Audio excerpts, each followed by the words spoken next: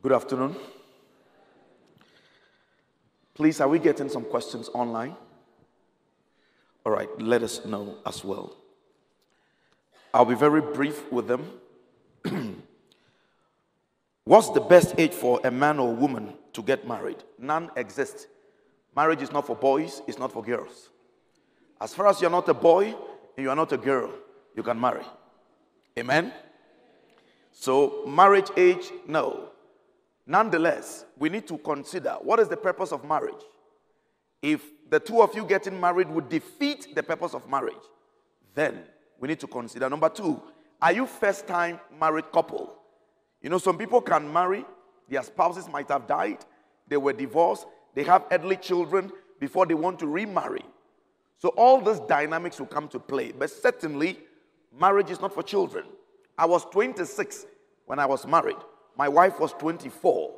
I could have married when I was 24 because I was sorted. But if you take someone 24 married and you are 27, so you think you are married, it's not a race. We need to check the KPIs. Are you indeed ready? Do you have the 4 trees? The trees good for eye, pleasant to the eyes, food for food, good for food, and the rest of them. All the things we share. So there is no age. The question is, are you prepared economically, spiritually, emotionally, physically, in all dimensions? So no age for marriage. 2, what are your thoughts about remarriage for widows and widowers? Great idea. Why can't widows and widowers get married? As far as you are marrying somebody and you are not violating any biblical principle, why not? A 65-year-old woman or 70-year-old woman can be married. Amen? Don't let anybody's cultural norm put you to the coffin before your time. If you are 90 years and you still have power in your quiver, you can manage a woman. Please, go ahead in the fear of the Lord. Somebody say an amen. Question number 2. Pastor, I like this guy, but my parents don't like him because of his social status. He's a good man, but they don't understand. What should I do? I am financially stable. He is not, but we love each other. Great idea. Now, sit down and have a conversation with your parents. Mind you, your parents have a point. If he's not able to take care of a home as a man is expected to do, they have a genuine fear. I, as a father, I'll be worried. Nevertheless, please don't discount this. You see, sometimes when you are young, you have butterfly flowing in your system. You want a man who will be telling you sweet things. So you throw away wisdom. Everything is thrown away to sway. No. Sit down. Analyze. The boy or the young man we are talking about, he's a good man. What is his problem? He doesn't have financial stability to take care of a home. So, sit with your parent. Tell them these are the positives. Out of 10, I'll give him 9. So, set out a timeline. Sit with the young man. You know I love you. You know you love me. But the difficulty is that a man must be a man. So, in light of that, we want to recommend and say that in the next 1 year, let's prepare so that we can see how we can help each other for you to be economically on your feet. Are you getting the point? What must be done to elevate his economic status? It should be done. But don't discount what your parents are saying. And parent, don't throw a good man out because he is currently unemployed or currently not financially stable. But if he doesn't have a job at all, don't marry him. I repeat, don't marry him. But if he's working, he's just not yet there. Please, don't throw away a good man because today he cannot afford. Amen? Number 2, tables 10. In life, tables 10. So, I will state carefully again. Don't throw a good man out on account today he doesn't have money. Some of you, when you were out of school, you had nothing. And sometimes parents, because of your social standing, you want your children to be in that social standing. I know. Don't overcast your status too much on your children. They have their paths to also run. But young lady, don't think your parents are demons. They have genuine concern. I will raise the same. Nevertheless, you see, I've answered in two ways. We need to come to the middle and find a way. Sometime, if you are a parent and your would-be or potential son-in-law is economically incapacitated, and there is a way you can lend a hand, why not? It is not out of order. It is not out of order. But no young man should feel he's entitled to a help before he marries and take care of a woman. No. Nobody owes you anything in the world. Question number 3. What is your take on older women dating older women to younger women? Older women to younger women relationship? No, it cannot happen. But if you wanted to say older women to younger men, I will address it. But what I read here is, what is your take on older women to younger women relationship? I interpret this to mean lesbianism. So no.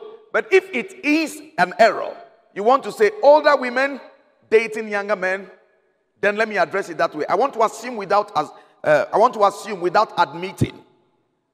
There is nothing wrong with an older woman dating a younger man. Say amen to that one. Why?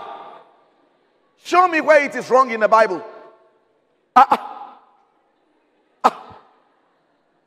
Look at these people.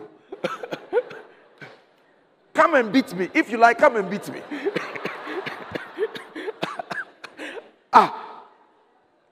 A woman is 35.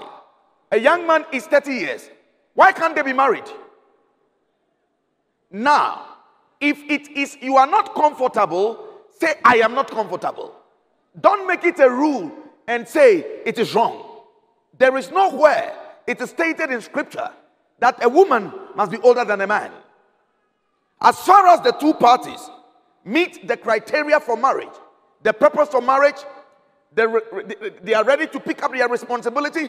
The man wants to be a spiritual leader. He can take care of a home. Listen, there is nothing like that in scripture. Nevertheless, are you both suitable for each other? Are you first-time couples? A young man is 30 years. A woman is 60 years. They want to get married. I will advise them. It's not the best. But it's not a sin if they do. Do you understand that? Hear me well. You see, sometimes don't project your thoughts and elevate it to truth. Let me say it again. For the fact that you are uncomfortable with something doesn't mean it should be a rule for all of us. Hello? When a man is 30, a woman is 60, they want to get married. Is it a sin? Yes or no? Is it the best? Who told you? You only need to tell them the challenges. Two old people have come and they want to get married. I can't say no in light of the Bible. I can't say no in light of the spirit of prophecy. Nevertheless, you ask the question, do you want to have babies? As there are some issues, do you know the health implications? The possibilities. These are issues you raise and you let them see the potential dangers. But if a woman is 2 years, 3 years, 5 years older than a man, what is wrong with it? Nothing. But if you are not comfortable, why not? But if the two of you are comfortable and you've gone to counseling and your counseling have exposed you to the dangers, the difficulties that may come with it, both of you agree and want to make a vow before God to be loyal and faithful to each other till death do you part, we will bless that marriage. Woe betides you if tomorrow you come to tell us you are not comfortable. You'll be there. You'll be there. You'll be there. How can or does a young woman let a man lead in a relationship without looking like a dominant member of the relationship? All right? Few things you need to consider. Number one, we need to know the personality of the persons involved. What is the trait of the man? What are his strengths? What is his personality framework? If we know this, then we can tell. When you say a man must lead, it doesn't mean a woman is a zombie. It doesn't mean a woman doesn't think. It doesn't mean a woman cannot object. It doesn't mean a woman cannot oppose. Listen, that is not it. I have a presentation on the dynamics of submission. When the Bible says a woman must submit, what does it mean? Don't make the mistake and say that, oh, the Bible says a man is a head. So, no. You have your own head. He wants you to eat beans. You said, I'll eat rice. He said beans. You say rice. He said beans. It's okay. I'll cook the beans for you. I'll also eat my rice. It's okay. But the fact that he's a leader doesn't mean he said beans, it must be beans. He said rice, he said ugali, it must be ugali. Chapati, it must be... No. So, be yourself.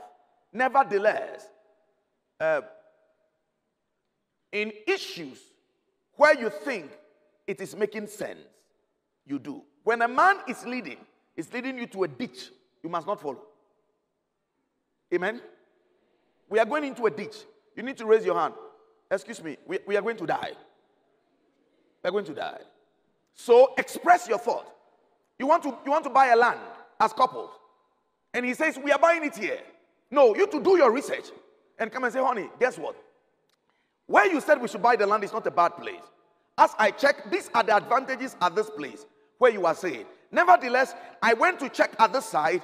These are what I've seen. The data indicates that in every 12 months, land appreciates in this area by this percentage. Houses in this area, when built, these are what they are paying for. Looking at this, it will make economic sense if we do the investment in this place instead of that place. I want you to go and cross-check and see so that we'll come back before we take the decision. Stake your thought as a woman in the decision. Amen? And do it with sensibleness and with decency. And there is a way. You should know your man and know when to speak for issues to be taken serious, when to speak for him to dismiss it. Sometimes when men dismiss things, humbly say, I understand, but I still think we should look at it again. Honey, please, I still think we should do it. If it fails, when you go to sleep, wrap your head around his head and say, honey, please, I still think we should do it this way. Give him overdose and he will change his mind. Then another question. Touch on age difference when dating for marriage. I address it in one other word. Somebody says, if you are already married and it's not working, a lot of cheating, abandonment, is it okay to ask God if he wants the marriage to work, or is it too late? What is the sign? What is the sign? Or answer is no. Okay. In other words, the person is saying, you are married, he's cheating. He's not even giving you emotional connection. Do you need to pray and be asking God that this should it work, or is it too late to divorce? I wrote here, it's your choice. If he is cheating, the Bible has given you a framework, Matthew 19 verse 9. You can divorce a man on account of him cheating. You can divorce a woman on the grounds of infidelity. When a man is cheating, it's now a lifestyle. We call it now chronic situation. My sister, you may get disease. I repeat, and quote me, I'm on the pulpit. You may get the disease. Call him to order. Let him know the rate of his cheating is becoming too much. You can't take this. Now, two, take him to hospital. Insist on doing HIV or STD test. Now, if you notice, this cheating is not helping. Some of you, that's what I'm coming to talk about. My last presentation is about, I have broken my marriage vow. I've been cheating. What do I do? Solution today.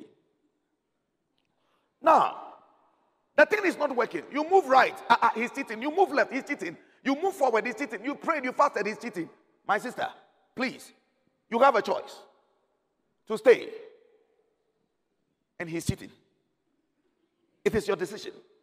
However, from a biblical perspective, the Bible has given a window for a person to choose, to trigger a condition. Jesus and God says that can annul a marriage. Matthew 19 verse 9. You can leave a spouse on the grounds of cheating. Infidelity is a ground for divorce. But if a man cheats, if a woman cheats, and your spouse is the offending partner and is willing to make amends, change ways, you don't need to let the world be aware. Deal with it as a family. But if it's becoming a pattern too often, yourself, your children may be at risk. The choice is yours. I've said what the Bible says. If that is clear, somebody say an amen.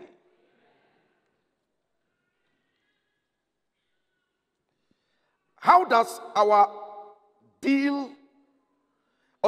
one deal with a husband or man who was brought up in a shaky family background, one that, or came to learn later, he lacks leadership traits as a man. He cheats a lot. We have children. Is it wise to break the marriage? Number one, Proverbs 24 verse 3 to 4. Through wisdom, a house is built. By understanding, it is established. By knowledge, the rooms are filled with all good and precious riches. Number one, if he's a weak-knee man, enroll him to a master class. $500, we'll train him. Don't do it sarcastically. We are building a community of men who will take a stand to say, we'll become fathers indeed. We are building a community of married women who are going to say, we are going to be the best women we possibly can be and support. Listen, we don't know, but sometimes we feel we know. When somebody is brought up in a certain way, you have given a background. His upbringing is faulty, is defective. Now, this is where he has found himself. We need to now dig back into time and analyze the situation and put forth what we call some intervention strategies that will strengthen the man to be the man he possibly must be. We are okay to go to hospital. We are okay to go for treatment. We are okay to do this thing. But the only time we take it lightly is when we are ignorant and stupid. We don't want to learn. Sometimes you know, but I told you here, you don't know enough. So we need to upgrade it. Sometimes men must sit only at the table for us to have men's conversation. And the conversation is guided by people with scripture, people with data, people with insight. It doesn't come with age only. It comes with knowing it. Knowledge is power. My people are destroyed for lack of all knowledge. Number two, cheating. He needs to be converted. It's a sin problem. Only the Holy Spirit, through the power of His word, can do so.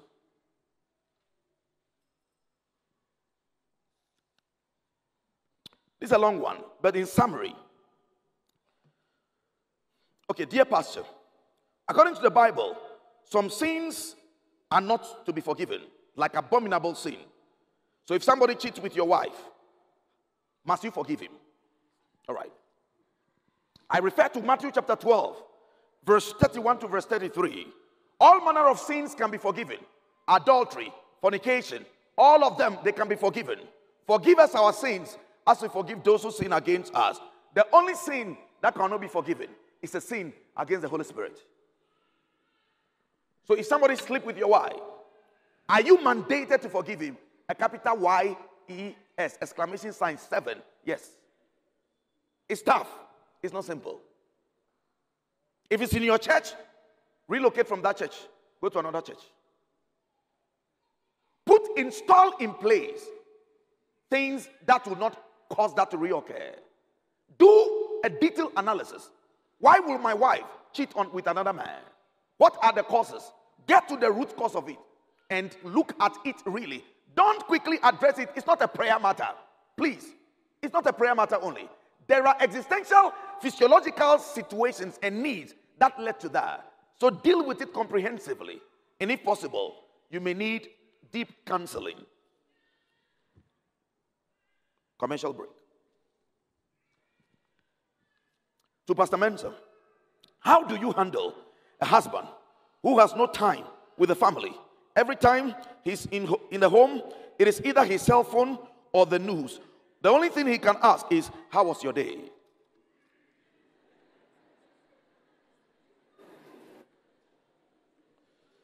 Number one, the women are mean. I'm regretting I've not given a presentation on women. I'm regretting. If I give a presentation on women, all of you will be quiet. You go home. Nobody will talk. Everybody will know their level. But because yesterday I spoke about men, it's now like women have gotten, they are just hitting everybody here. If a man is just engrossed with his phone and watching television, these are the fruit. There are deep existential problems. Number one, the family's communication is bad. Maybe the man and the woman are not at the same communication level. Maybe it may be that they don't have the same intellectual power to be able to discuss. Maybe when it comes to the things he wants to talk about, the woman doesn't have the ability to comprehend and contribute meaningfully. Some of you, the women, you are stupid. Because when we come home and we are talking about serious things, all you are thinking about is, you are thinking about unnecessary things. And sometimes, it may also be, he's emotionally detached, he's cheating. It may be, all the emotional satisfaction he's sorted somewhere, so he doesn't. Sometimes it may also just be that he's just irresponsible or careless and reckless. It may not be that he's a bad man. You see, I've given various situations. It's not just one jacket. So number one, prompt him. Make an attempt. Engage him in a conversation when he's bad. Redirect his attention from the television and the cell phone. By the time he's coming home, have an agenda set out. How you are going to engage the 3 hours before bedtime. When it persists, prompt him that you want to talk. You feel you are lonely. You don't know if he's asking you to start looking for emotional attention elsewhere. The last thing a man wants to see is to see somebody sleep with a wife. The most beautiful woman is your woman in another man's arm.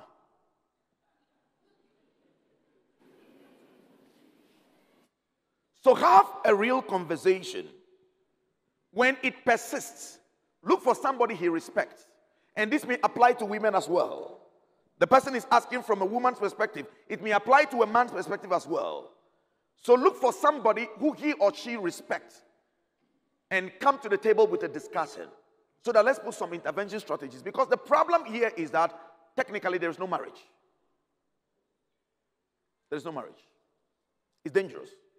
It should not be taken lightly. I just want to know if it is right for a husband who is also an Adventist to have code on his mobile phone, which is kept secret only to himself. Won't it raise some suspicions with this kind of life? Possible. I don't know who the person, you see, for example, some individuals, they have people's private issues with them. Ordinarily, why should a man put a code on his phone the wife is not aware? Why? No. If you can see both of you your nakedness, what is it on the phone that she cannot see? I repeat again. If both of you can be naked, and the two of them were naked, both of you have been having intimacy, the highest level of secret in a person's life is their nudity. You can have access to the woman's nudity. She can have access to your nudity. Now, your mobile phone, what is there? Assuming without admitting, there are sensitive issues there. Then let's come to the table and have a discussion. I'm not comfortable with your way your phone is so secretive. And even if you are going to bath, you are carrying it. No, it's suspicious.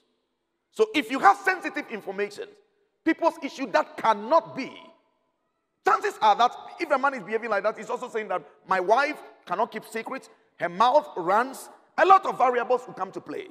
But if it is because I want to assume without admitting that the man has a legitimate reason, then let's get another phone that will handle the private issues and let one make me feel fine that my husband is not hiding anything.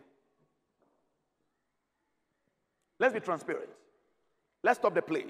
In many instances, he's cheating. I'm sorry. I'm not saying in all instances. Let's stop playing games in the house of God. What is on this phone that the woman is going to see? Or that your husband is going to see? For which there must be a password, and it's only known as secretive to you. I repeat, if it is a confidentiality issue, get another phone with a password, secretive only to you, so that all those matters may go there. How can you live in a marriage like this? It's bad. I'm sorry. Thank you, Pastor, for the insightful session the entire week. What do I do after realizing that I have a male figure instead of a man in my house? How do I help my husband to become a man and not a male? Please. I'm tempted to say, let me stay here till tomorrow. Hey, all of you must come here tomorrow evening. Let me go on the women. It's like now the women have this thing and it's only about men.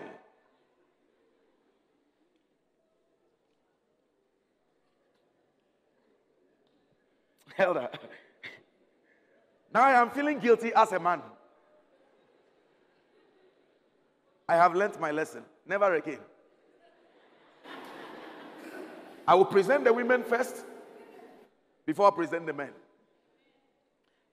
So let's assume you have a female in your house, not a woman. You see the way the room is quiet? She is not a woman. She is just a female.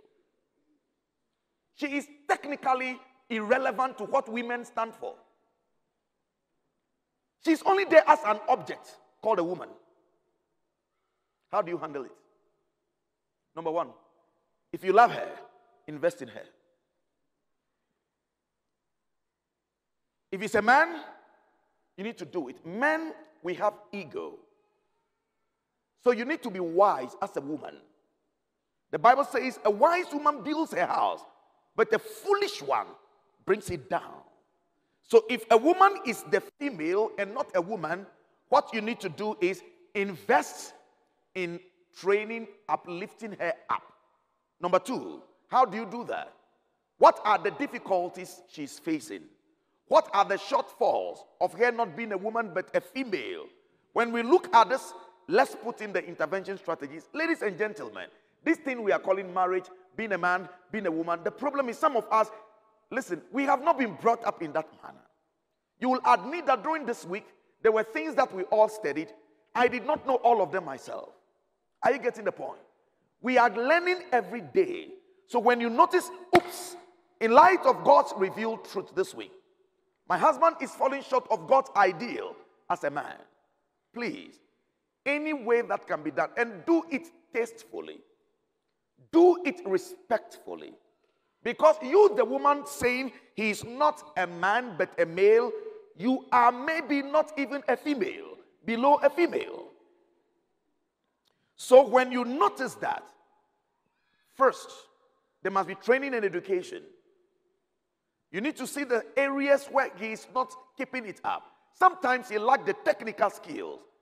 And we've now exposed ourselves to it, but now training must happen. Training must happen. Mentorship must happen. You can be 70 years. A 30-year man can train you. You can be 60 years. You can learn from a younger child. Men, let's set aside the ego.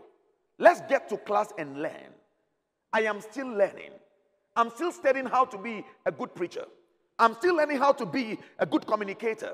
I'm still learning how to be a good husband. I'm still learning how to be a good father. Nobody has arrived. So being in a place where we all learn together should not be as if I am the problem and sick. So if there is this situation, we need to come to a conversation and tactfully, tastefully put it across so that we all join and begin to study. It's education and training and studying and practicing same that will solve the situation. Please help address the issue of bride price, dowry. It has become commercialized in our societies today. No, I can't deal with it.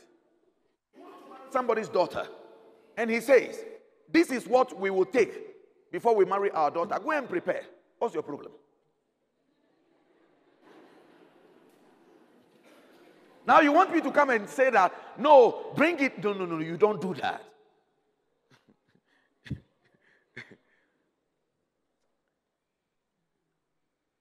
The purpose of a dowry is to show the preparedness of a man in picking a woman. If you see the historical trends, dowry from culture to culture differs.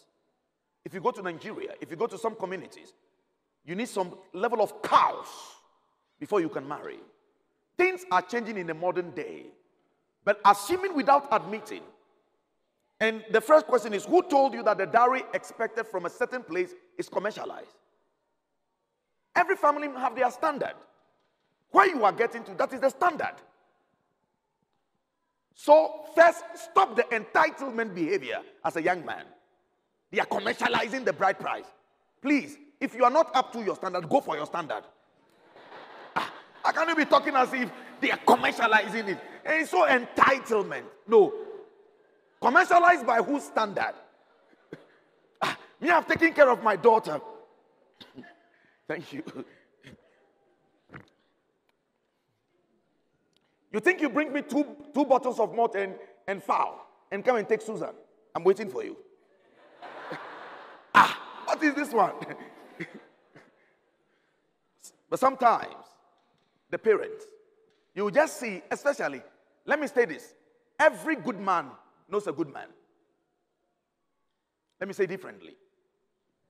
A man knows a good man. Chances are they're better than a woman if he knows God's word very well and knows the ideal. All right, so the issue is, if you spot a good man, your daughter wants to marry, sometimes lacks it a little, but sometimes the parents just want to see if you man up. I've seen places where dowries and things were brought, and after the marriage, the parents gave back to the couples. But don't be entitled as if you have the right to regulate what must be taken as a dowry. It's disrespectful to your prospective in-law. I will not countenance that. If you come, I'll sack you from my house. I'm sorry. I have 2 more to go. I'm in a relationship with an SDA guy, and I want to practice purity till marriage. How do you restrain yourself, given the fact that I have had this conversation with him, and he didn't take me serious, and we slipped into the routine of sexual immorality, which has brought a lot of guilt over time? How do I handle it? Honest question. Go to YouTube and look for my presentation, Taming Temptation. 10 top ways of overcoming sexual sin. I looked at it from the perspective of Proverbs chapter 7, verse 7 to verse 23. 10 ways to deal with sexual impurity, immorality. Now, so the quick basic point. How do you deal with the concept of immorality when the two of you have sat down, convicted that God's word expects us to live a life of purity? So first, have the conversation. Number 2, look for accountability partners. Number 3, avoid the two of you being alone. Avoid the two of you being alone. Avoid the two of you being alone. Avoid the two of you being alone. Avoid the two of you being alone. Avoid the two of you being alone. Avoid the two of you being alone. Avoid the two of you being alone. If not, even if we put a Greek Bible on it, it will not stand. It will fall. It will fall. All right. So look for that. There are practical things to put in place to overcome sexual sin. When I was dating Samuela, whenever I'm going, I'll go with Pastor Holy. He was my colleague. I'll go with Mordecai. I'll go with this. When we want to have private conversation, we are sure we are not in a private space. So we can go to a garden. My friends can be having their time. We are at a place to have our serious conversation. Ladies and gentlemen, it's not easy. Sometimes I look at my dear girlfriend and my whole body say, hey, what is this? It's too much for me. Maybe you are holy. That is why I'm saying about myself. So what I'm saying, I'm being practical and real. I don't like theory. I like being practical. Lest I forget, in case it's becoming too much. Also, you can use the power. 2 things that will make sexual urges reduce is the power of the word. Whenever you are in the word, take your morning devotion serious. And every morning tell the Lord, dear Lord, I want to honor you. I want to do it to your glory. As I wake up today, just for today, keep me pure. Keep me pure. Keep me pure. Keep me pure. Just for today. When tomorrow comes, you ask for the same grace. A day at a time. Watch the music you listen to. Watch the content you listen to. All these will stimulate sexual urge. Control the things that enter your mind. You have power over them. What is your view, on marriage and divorce? No, I have no view. The Bible has a view. Is there an age limit for marriage? So my answer is, the Bible's view on divorce and remarriage is this. Matthew chapter 19. If you study it very carefully, you can only divorce if there is sexual immorality, adultery. Now, the one who is the guilty partner, if you cheat on your spouse and she decides to divorce you, she has a right to marry.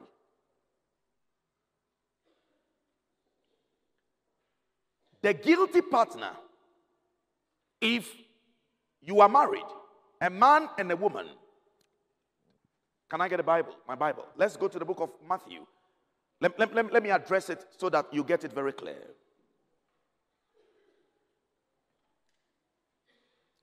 Matthew chapter 19.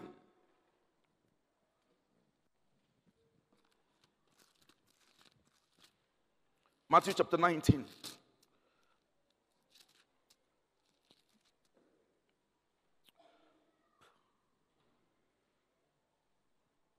Let's go.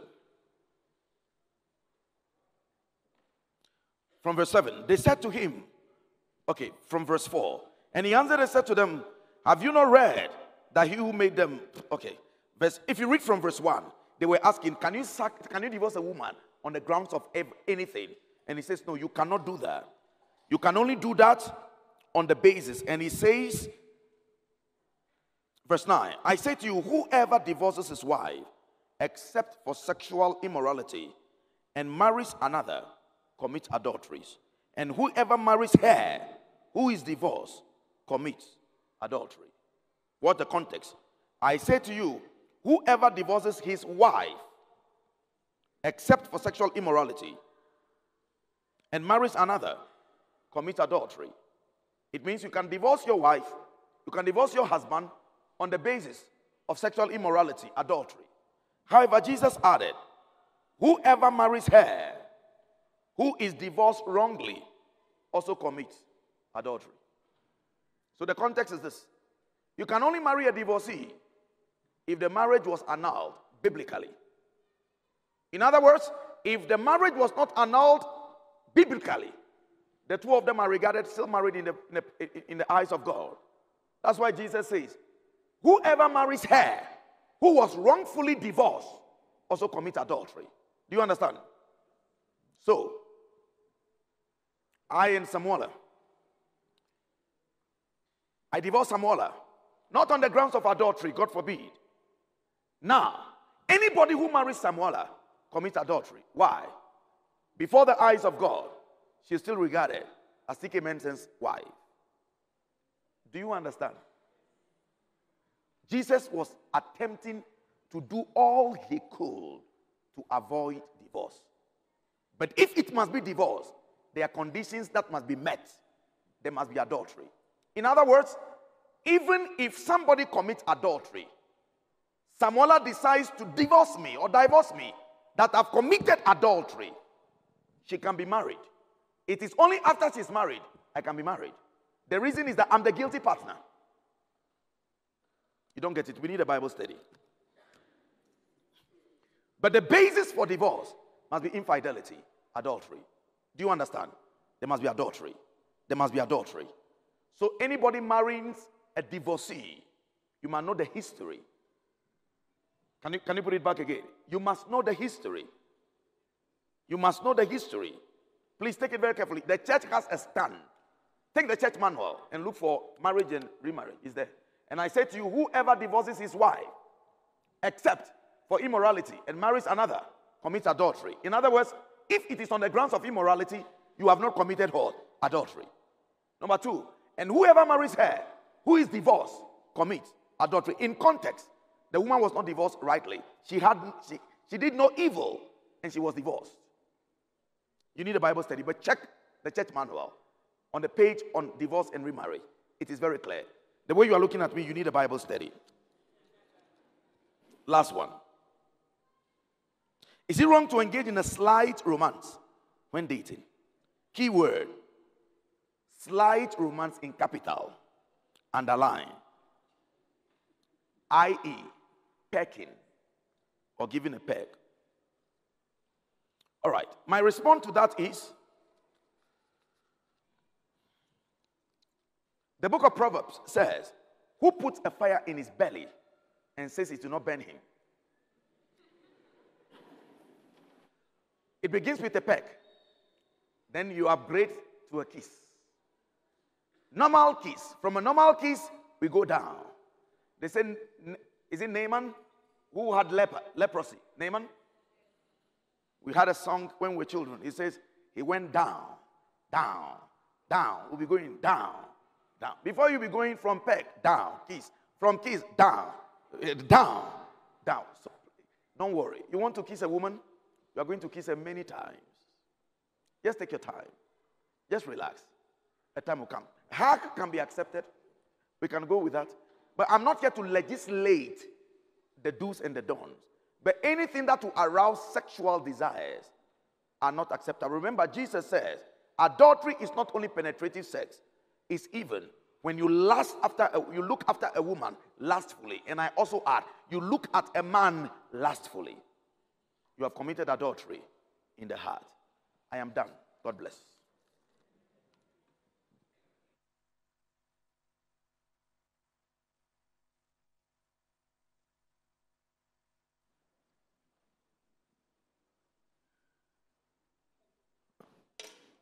What do we say? Do you want us to continue or we end? Thank you. Thank you. Anyway, the program we have is we are now coming to closer to the end, and I want really to thank you so much. I want to thank Dr. and Pastor for the patience. Pastor says he has one question, and obviously he has to answer. So let Pastor answer. Please, the online viewers, I have been unfair to you. They've asked a lot of questions online, but we want to pick one of them and address them. He said, Pastor, a husband has been away in most of their 20 plus years together. The kids are now grown and he's still away. She's so lonely in marriage. What will she do? They've even grown apart in most aspects. This is what we call abandonment. Now, I'm going to be very technical. The Bible says divorce must happen within the context of abandonment or immorality. Sometimes practical situations make us legislate further things that undermine the authority of Scripture. My recommendation number one, the man, as far as he's on earth, let's call the family members of the woman. They should visit the man's family members with immediate effect. They should send a word to him. Is he interested in this marriage or not? They should give him an ultimatum. If it fails, the woman must travel to where he is. How can you leave a woman for 20 years? He must make his intention close and known. But you see, if you are not careful, you begin to say, oh, 20 years, the marriage is over, they should divorce. The question is, you may be legislating something that is unbiblical. It's a very dicey area. We preach fidelity to the Bible. So in this instance, the man must be pulled to a place where he must state his thoughts. If he's in a church, he must be brought. If he's in a company, the company bosses must know. He must be brought to bear to give a stand. I won't be surprised. He's already off. 20-year-old man? No, he's shut down. But it's difficult to use abandonment. Somebody says, my husband leaves me for 1 year. I can't stay. I'm divorcing. Another person, 3 months. If you are not careful, it can get messy. So in light of this, the Bible did not say marriages are annulled on the grounds of abandonment. If you look at the Bible very well. However, practical conditions like this, we need to put in interventions for the guilty partner to declare his stand on this matter. The person asking the question, please reach out to me privately. Let's find a practical solution to it. For those of you who ask questions online, I will take time and go to look at the questions. And if need be, I will connect with you personally on the issues that concerns me. And Doc may do same as well. Thank you.